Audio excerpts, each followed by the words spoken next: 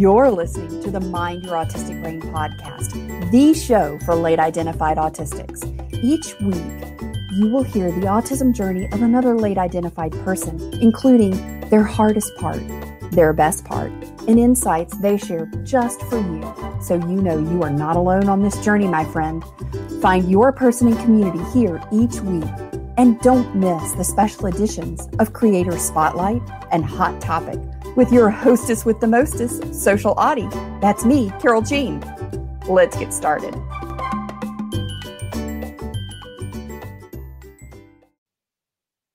Welcome to Mind Your Autistic Brain, the talk show for late identified autistics.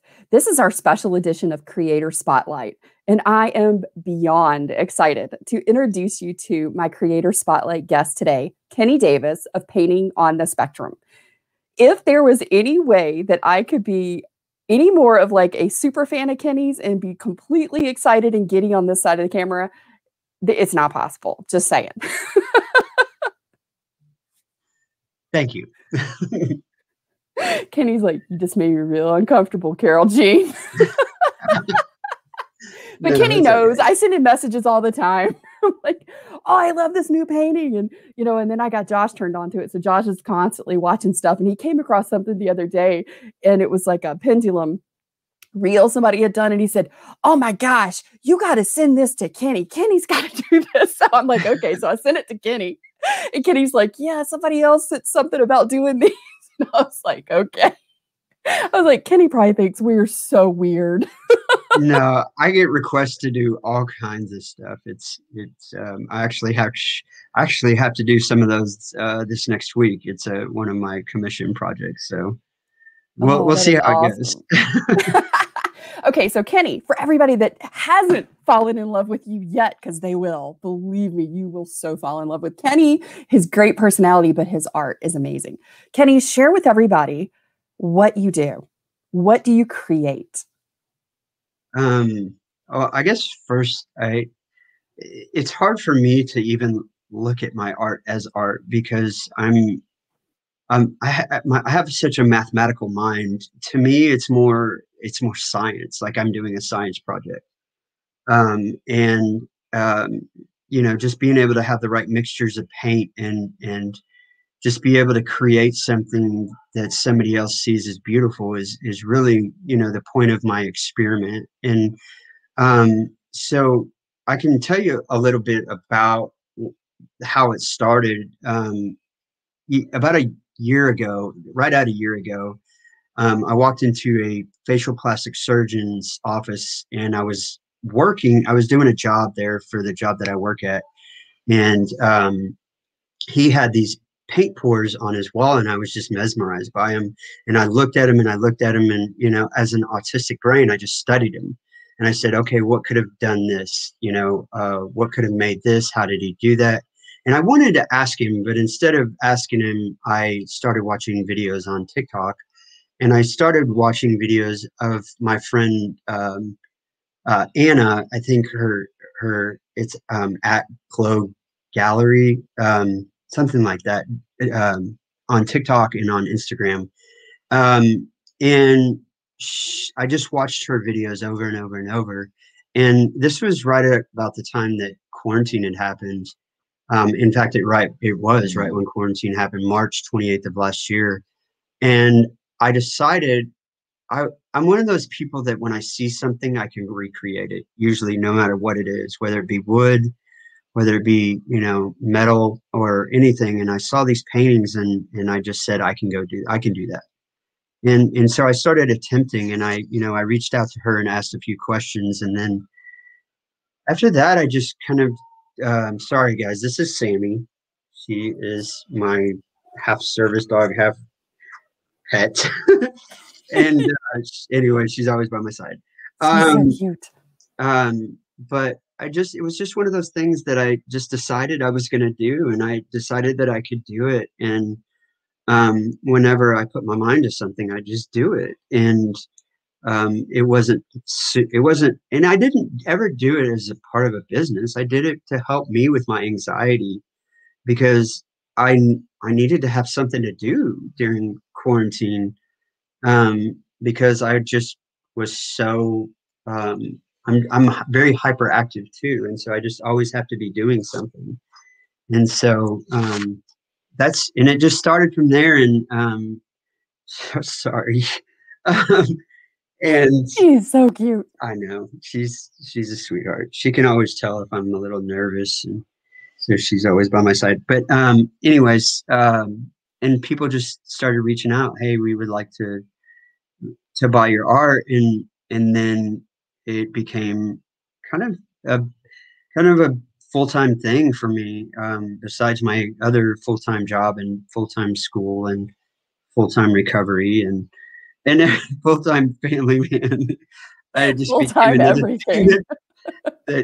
that took my full time, and but it's been a super big blessing because it's helped me connect with so many parents in the autism community and give them a sense of direction for their kid, and to realize that just because the doctors say that your son will never do this doesn't mean that he can't do this or he can't do that. And it's been from what I understand, a lot of parents reach out to me and just tell me how appreciative they are of what I do, and showing that just anything is possible. And yeah, sorry if that was too long of an answer. It's never too long. That is a perfect answer. I love it. I love that you say, I don't look at it as just my art. It's sort of my math and my experiment, my science experiment kind of thing. My first undergraduate degree was a Bachelor of Fine Art in sculpture and jewelry metalsmithing. 10 years later, I go into vision science and the next, and so it's like this huge flip. But I think that's one of the beautiful things about our neurodistinct brains is that we have this ability to look at things in a very different way. Even when I did my undergraduate studies in fine art, I didn't look at art as art. I looked at it as math and science. Yeah. And I chose art over interior design, architecture, communication. I mean, I went through all kinds of majors in the first 2 years trying to figure out what fit, right? But art was the only one that I didn't feel like I was boxed in and I was trapped and bored. I wasn't bored because I could set up a problem for myself in art and I could solve it. And it didn't matter what it was. I looked into, I was doing anatomy and physiology then before I ever got into, going back into pre-med and going into vision science. I didn't, and I didn't think anything of it. I just thought, this is intriguing to me. This makes sense to me. This interests me and I'm not bored by it because I'm kind of like you. I have a very high energy level. I have the nuclear power plant, versus the solar panel. Possess. Yes. Yeah, I totally understand that. I totally understand that. And it that's the thing. It's like math has always been in my head. When I was in 8th grade, my teacher basically told my parents, we can't push your son any further. So really it's pointless for him to even do homework. We'll just have him do the test if he's willing to teach other kids how to do this math. And where once were you a in week. 5th grade? Where were you in 5th grade? I needed you. But it was even a problem. That was even a problem, right? Because they told me, I sat down with these kids and I was like, well, you just figure it out in your head.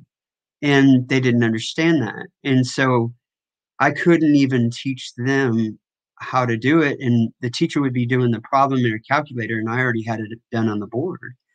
And so I needed something. I've always needed something to occupy my mind for that. It doesn't matter what I'm doing. If I'm setting up chairs in a row, it's a mathematical equation to me. Everything's an algorithm.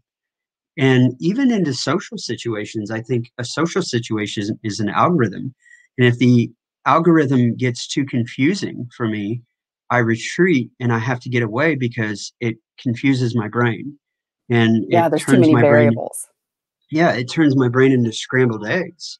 And so for me, everything is a mathematical equation, whether it be art, whether it be a social Even going shopping in the grocery store.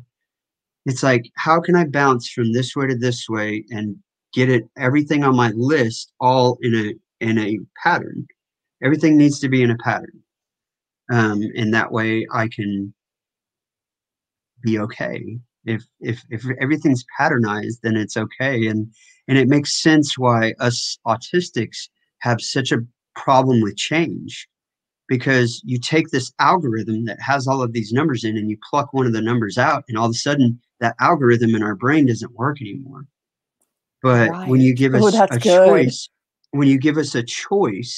well, we can either, instead of saying, well, we can't do this, the person says, well, we can do this or this. This is not available.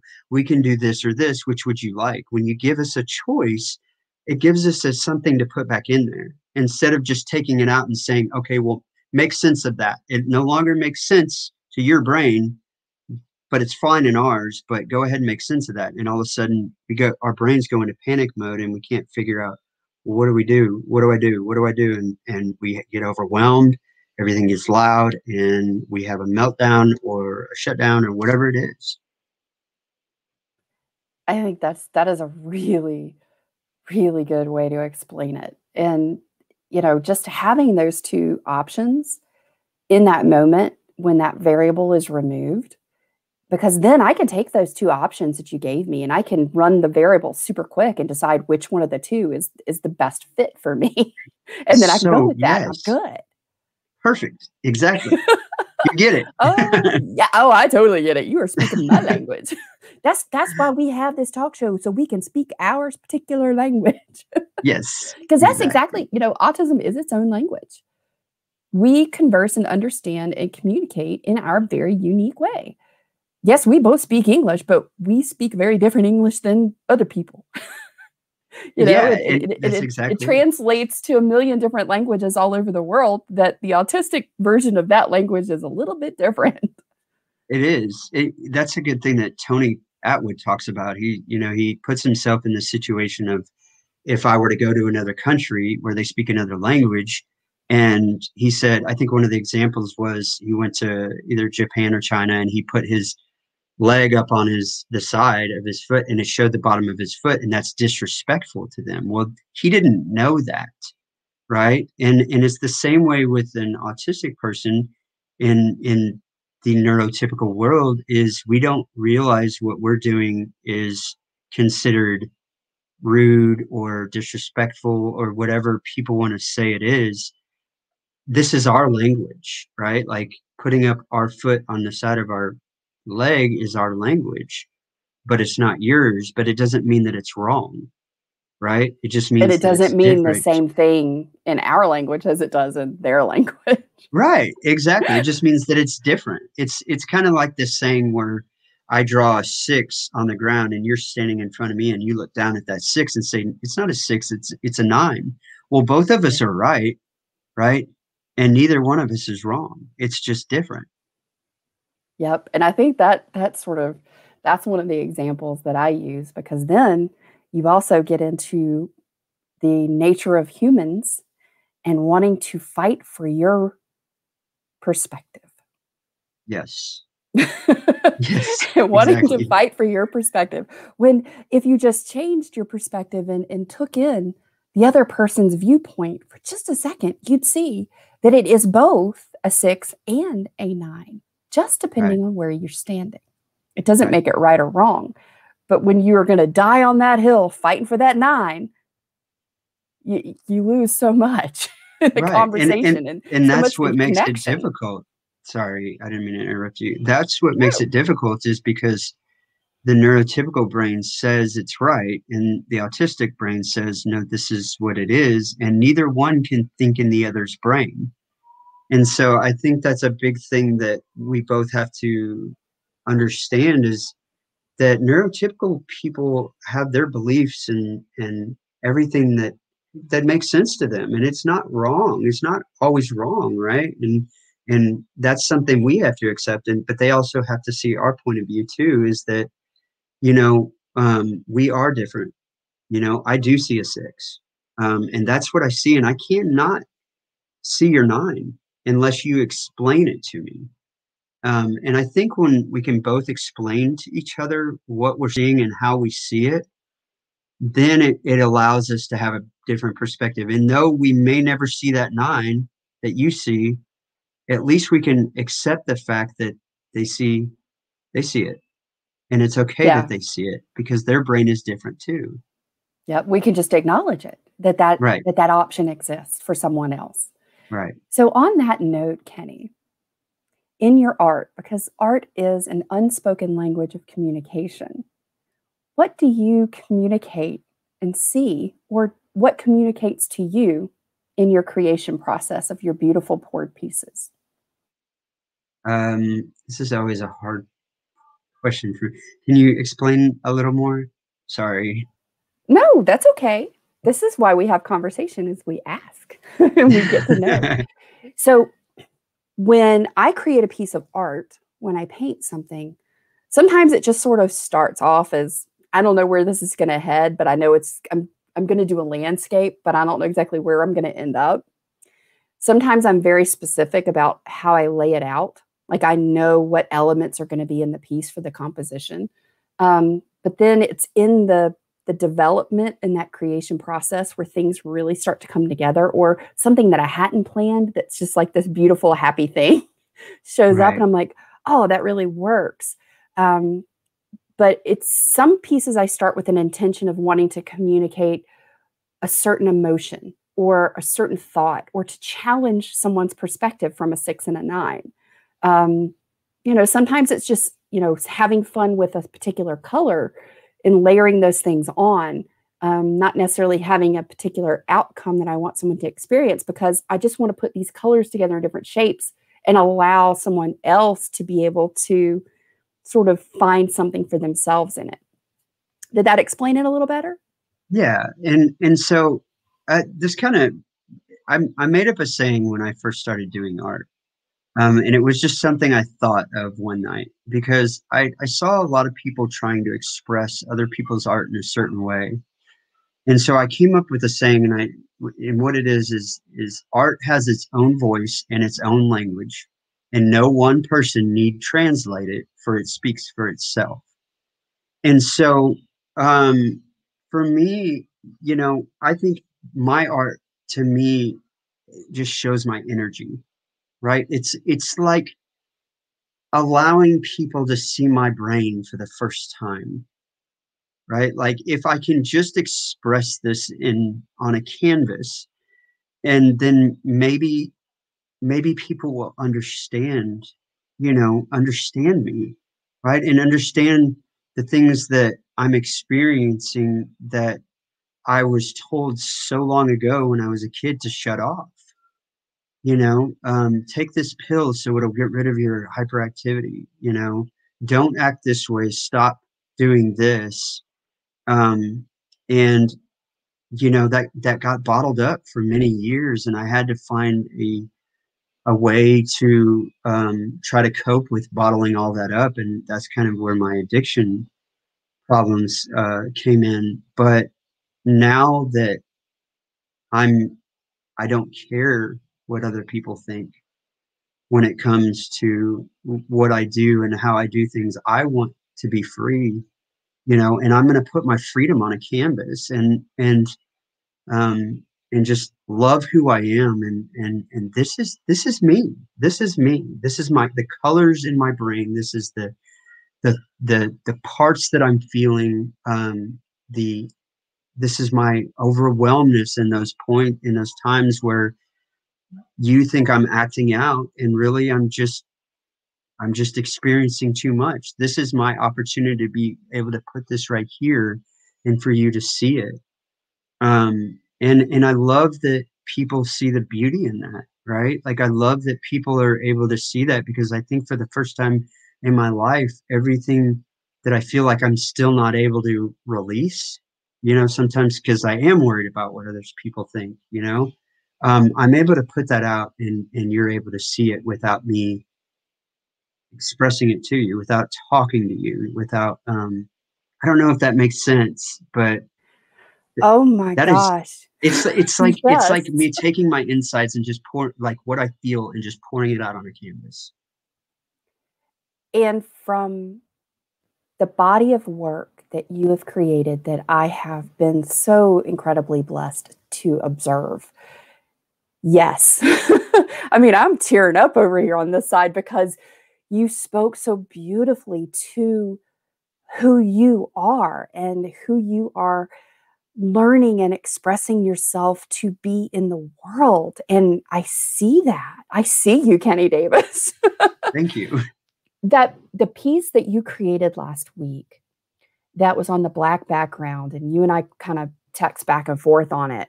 It looked like dancers to me. Your paintings have such movement and energy to them, and the colors and the bursts. But in that particular painting, it looked and reminded me a lot of Matisse's later work, where he had people sort of dancing and barely, sort of touching, and it's got that tension between the dancers in the circle.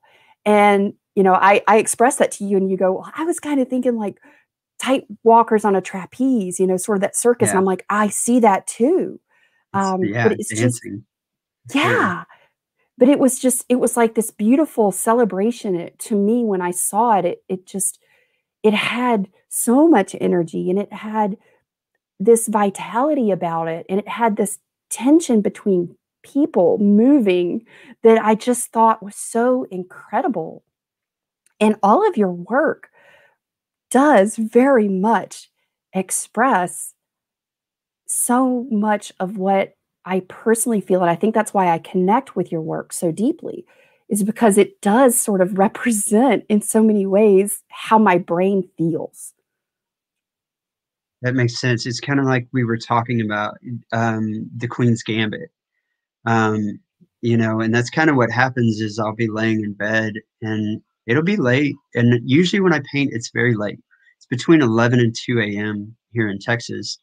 And usually what happens is I'll be laying here and it's that algorithm going through my head. And sometimes the algorithm isn't fully making sense, but I feel like it's about to come out. And it's kind of like the Queen's Gambit, where she's laying in bed at night and the pieces are moving everywhere around, and she's just trying to figure out that perfect algorithm for that move if this happens. And that's the way my paintings are for me. And so that painting in itself was like a painting in between paintings. It's like the algorithm wasn't even figured out yet. It was like, I'm feeling this. I'm trying to express it. I'm trying to clear all of this up. Let me do this in the meantime. And a lot of times that's me doing a canvas on the ground, and I'll set it up against something and I'll paint it one color, and I may just take a glove and put the paint on a piece of cardboard and flick it with my hands. And that's kind of what happened with that one. Is it was just me putting paint, just flicking it on the canvas, until that algorithm made sense in my head to create the piece that I wanted to create. And a lot of times those are some of my most, the ones that I've found the most love for is the pieces in between the pieces, the creation that I'm going for. I think that speaks so beautifully to, and I know I'm not going to get it exactly right, but there was a quote that I came across, and it's popped up several times over the last few years, and it's not the words that are spoken, it's the quiet between the spoken words is where the beauty lies. Yep. I like And I it. think that's what happens in your work. It's the pieces in between. And I think so often we get very goal oriented. Just as humans, we're task and goal oriented, and we're sort of indoctrinated into that from a societal norm, and we miss those in betweens. And it's in that in between where the magic of creativity, where all of those pieces that are just sort of starting. I joke all the time and tell my friends, it's like, I've got this board that's sort of like the FBI string board, on a big case. And I've got all of these tacks and these pieces of, string going in all these different directions. And sometimes it's that in-between time where all of the dots haven't been quite connected. They're sort of there and they're kind of starting to come together, but it's in that in-between where it's not quite, it's still disjointed in some way, but it's where all of a sudden you get that burst for the next thing, And if you miss that in-between and you're trying to force and push your way through it, you never really get that fully realized result. That's just how I see it. That speaks so much truth into what I went into this last week. I had a friend of mine wanted a painting done, and she's a very good friend. But me being autistic, I, especially when it comes to art, is I have to be allowed partial freedom in my art. And again, I love this person to death, but she changed like 3 times on me.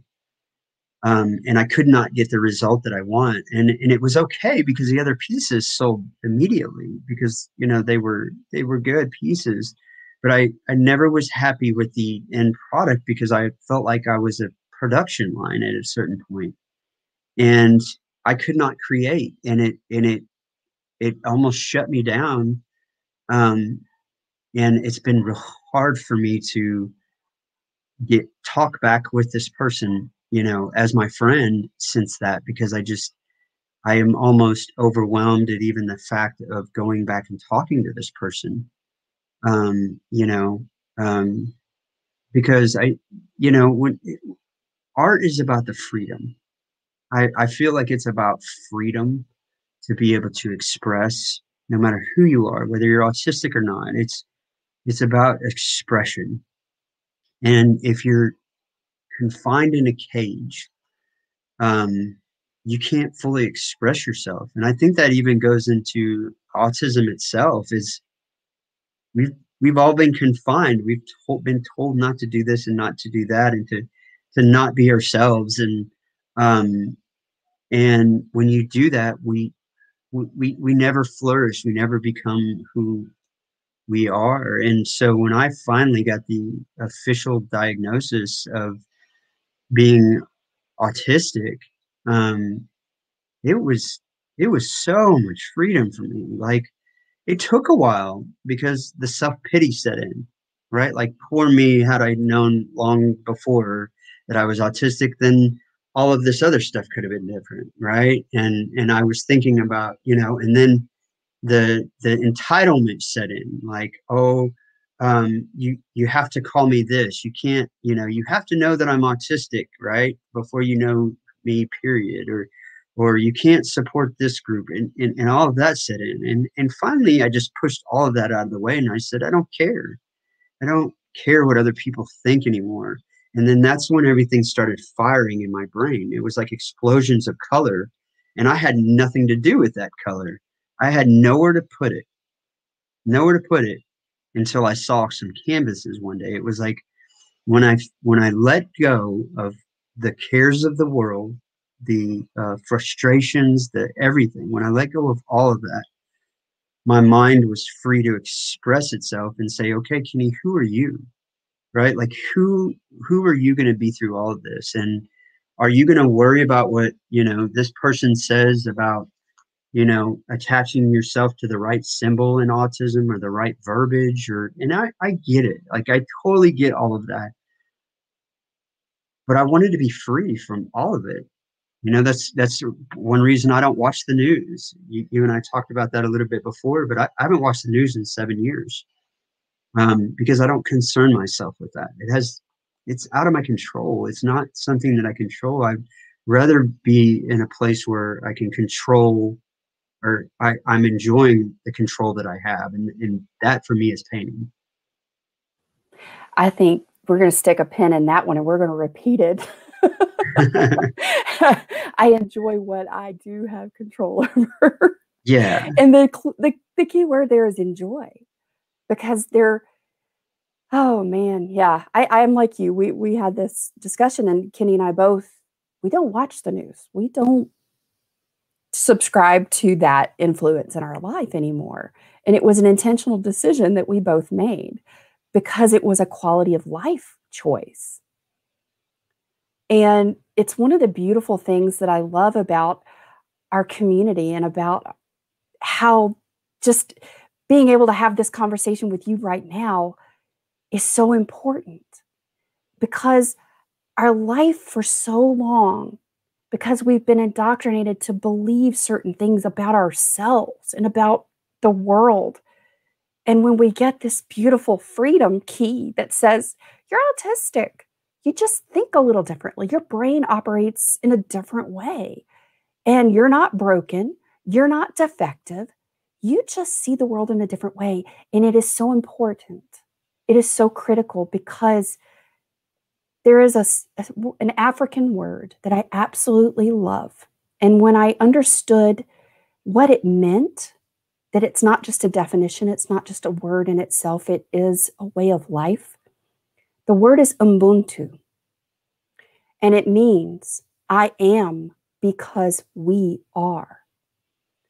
I can't be the very best version of me that helps to connect and elevate and raise another person up if you aren't being your best you, so that collectively we are. And it's so important that as we are learning more about ourselves, just as autistics, but as people, we also embrace the fact that we've got this freedom to now choose that we didn't have before because we didn't know. And we can choose to go, you know what? I am different. I do see the world differently because I see it differently. It's going to make you better. It's going to make our world better. And we are going to elevate humanity through seeing a 6 and a 9. And maybe all the other options that you and I hadn't seen yet. Yeah. And that's what I kind of wish for all autistics, is to just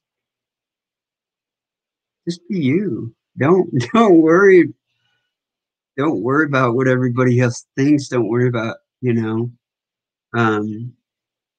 worry about how other people are supporting.